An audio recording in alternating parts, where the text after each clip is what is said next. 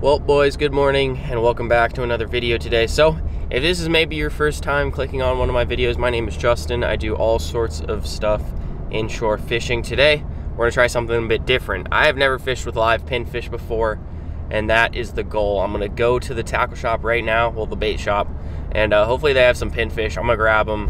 I know most places in Florida you can catch them very easily.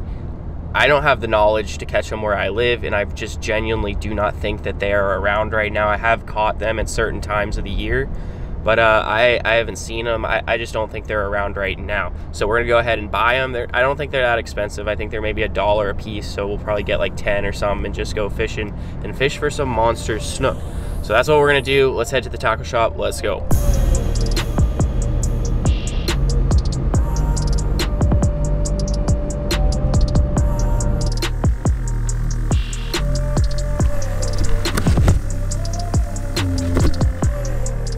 Boys just grabbed some bait from the tackle shop, and now we just got to transport them safely to the spot. I always hate transporting bait in my car because I'm afraid the water is going to spill, but we got to get them to the water somehow.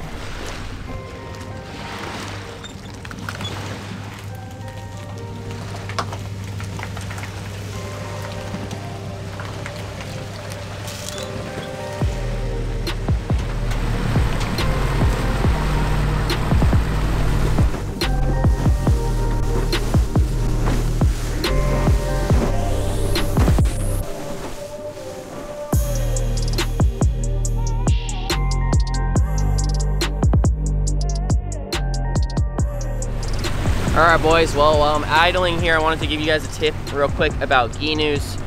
So if you, I don't know how easy it is to tell, but these waves right now are about 1 foot chop. Maybe not right here exactly, but for the most part, some of these are about 1 footers. All that stuff right there, that's about 1 foot.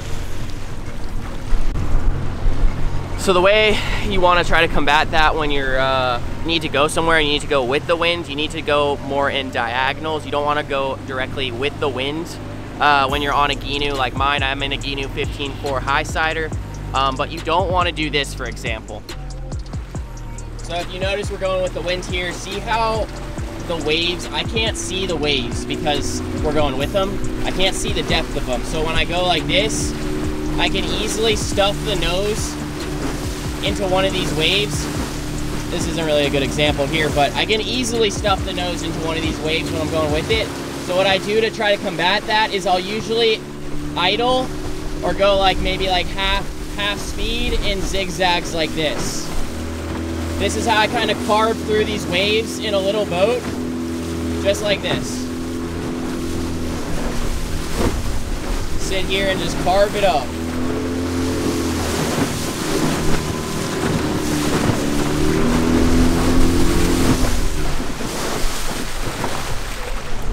And then ultimately when you see a gap where you see maybe 100 feet where it's flat, gun it and shoot straight through it until you start to get into some bigger waves, and then start to slow down, start cutting through that, and just be careful when you're out here. I don't have a bilge pump, so I do have to be very careful not to stuff the nose too bad, because you'll take on a lot of water like that. But we are almost at the spot here, and we're gonna hop out and start snook fishing.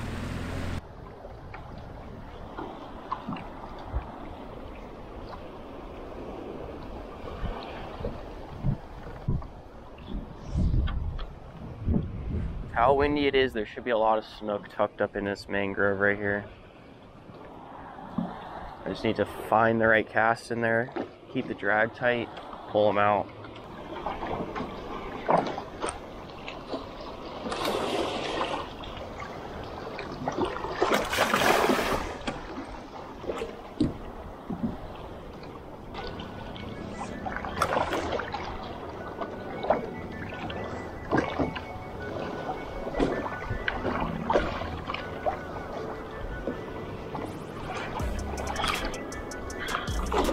Got some.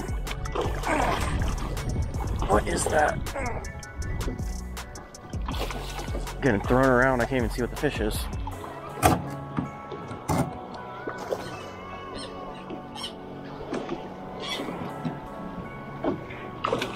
Oh, I see what it is.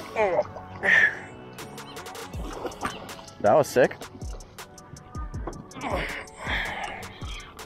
Man, it is windy, boy. Just can't get a break from this wind. Ooh.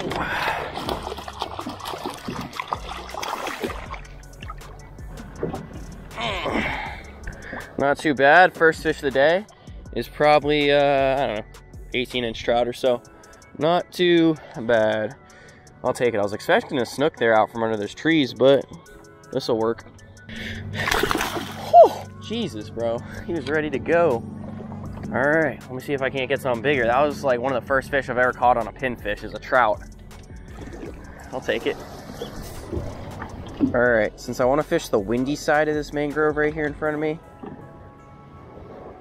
I'm gonna get out and wade to it since it's so shallow.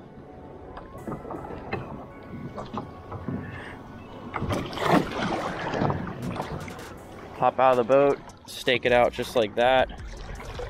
I'm gonna sneak around to the windy side here, see if there isn't any big snook sitting under there. Let's find out.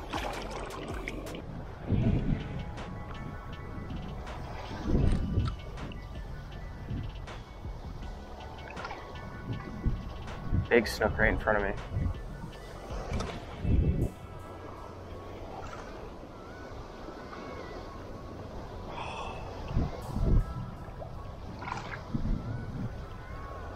I think he saw me. He went after it the first time I threw on him and then he took off. I think there's a couple big fish in front of me here.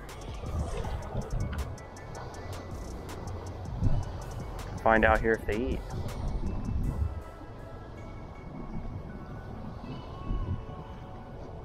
Someone's trying to eat him. Oh, nice trout, nice trout. Oh, he just slurped him. Got him.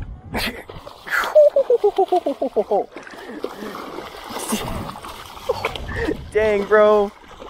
That's a nice trout. Slurped that. I knew I could see some fish right there sitting right on the front side in this wind. God, that was sick. That was sick. I was like, something's on the pinfish. He's freaking out, swimming in circles. He comes to the surface, boom, slurps him. I'm gonna walk this guy back over towards the boat.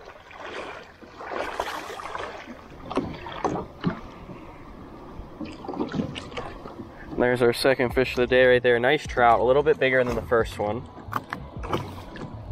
This one's probably closer to 20 inches, but probably 19. See you, bud. That was cool. They're chewing the pins. Chewing them. I saw a nice snook that would have wanted that pinfish too. I think I spooked him though.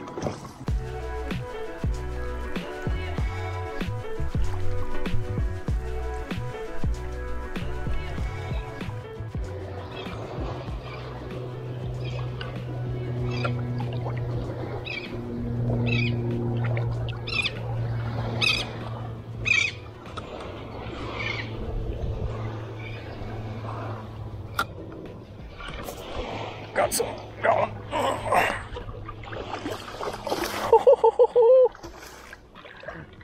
That's what I'm talking about. That's a giant right there. He ate that the second it hit the water. I felt that thump.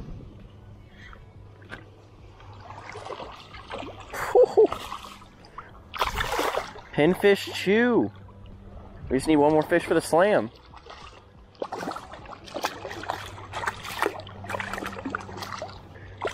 Got him. Freaking giant. No, I'm just kidding. That's like a 16-incher. I'll take it though. At least catching something. Found a little pocket out of the wind. Toss that pinfish under the mangrove there. The guy thumped it immediately. I just need to find a redfish now. How about that? Or a bigger snook. I'll take a bigger snook for sure. Ready, buddy?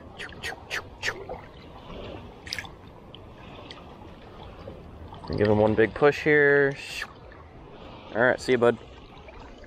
Alright, let me go get a new pinfish here. I think I gotta actually retie. This is 40-pound mono, and even that tiny snook frayed that. You guys can see that right there. Frayed for sure. Gotta just cut right above it and retie.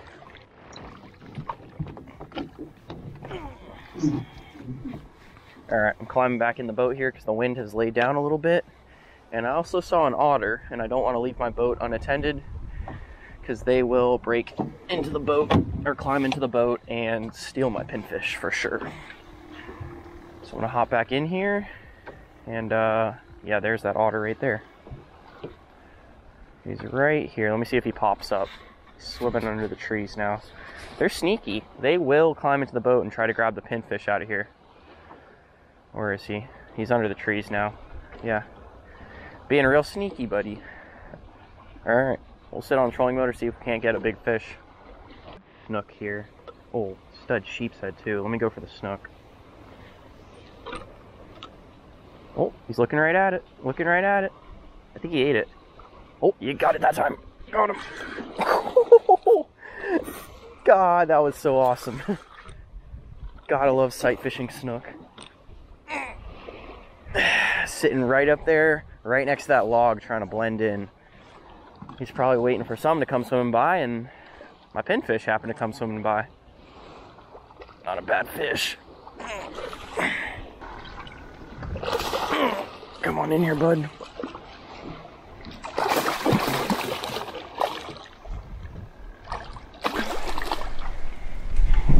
Alright boys, third fish of the day, a little tiny snook, probably 22 inches or so. I think I'm going to get into some bigger ones here in a second. I've only got like 3 pinfish left, so I'm going to try to save them for some bigger fish. But third fish of the day, we're finding some fish at least in this really windy weather we're having today. I kind of just am tucked out of the wind right here, but for the most part, wind is ripping today. Back in the water for this guy. Alright, well, my last pinfish just died right there on the hook, so what I'm gonna do is just pick up the cast net here and grab a couple mullet, see if I can't get one more big fish to end the day on a live mullet. I gotta get some live mullet though first.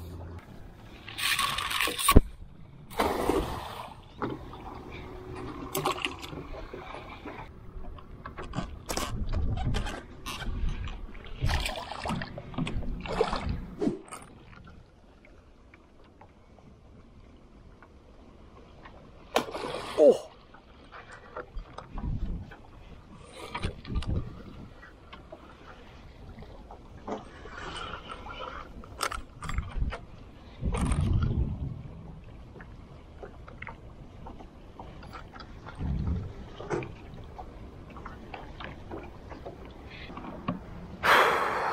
Just got my chance at a nice fish who came up and blew it up at the boat. And I didn't get another chance at him because the mullet swam back to the boat, so snook saw the boat. Which happens a lot, which is the most annoying thing about mullet. They almost always swim back to the boat, and then the fish that's chasing the mullet sees you. Oh, missed a nice one there for sure. Heck was that?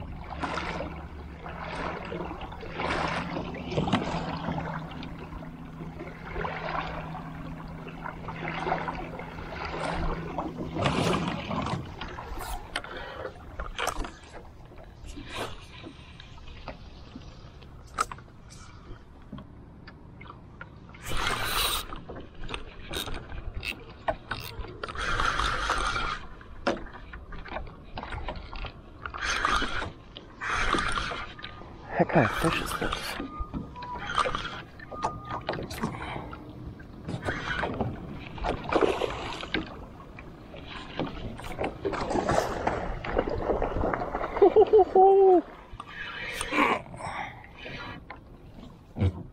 All right.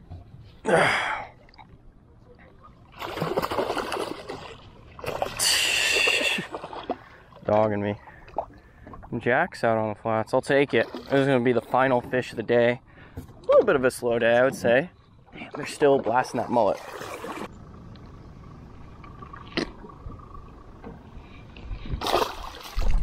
Alrighty, boys. Well, that's going to be it for today. That was it wasn't too bad of a day. Got 2 nice snook and 2 nice trout. And I missed that. The one that I needed to catch was that like 30, 32 inch snook that blasted the mullet right before well, actually it wasn't that long ago, but basically right before I called the day. That was the fish I really needed to seal the deal, and I missed it. So that's just how it goes. At least we got to use some pinfish today. I've never really used pinfish, learned a thing or two about them. And yeah, if you guys are new to the channel, please hit the subscribe button. If you like this video, please give it a thumbs up, and I will see you guys in that next video.